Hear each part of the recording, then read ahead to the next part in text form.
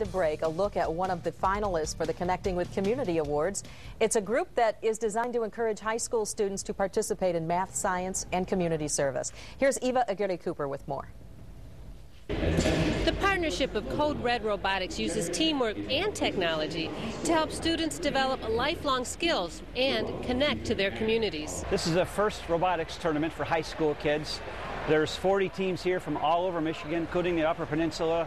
There's about 20 teams from West Michigan. These kids have designed, built, programmed, tested, broken, repaired, reprogrammed these robots. All of our partners have helped us build a sustainable robotics program and try to reach out to as many students as possible. First endeavors to inspire students to follow careers in science and technology.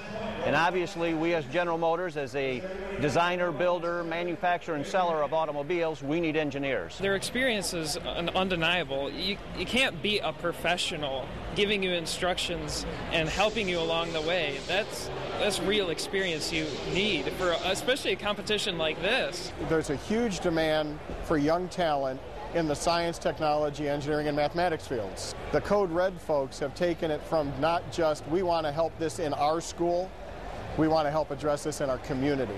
We just want to get people involved to help it prepare people for the future so that they can have a degree and be prepared for science and technology. The students are really fired up about a number of different things. It's not just the education experience that they get from the robots, but they actually run them as small businesses. So there's a little bit of finance involved in actually going and collecting money, community service, going out there and promoting what they do to the community. Code Red Robotics understands there's a big need for innovation, creativity, entrepreneurship in Michigan and in the country.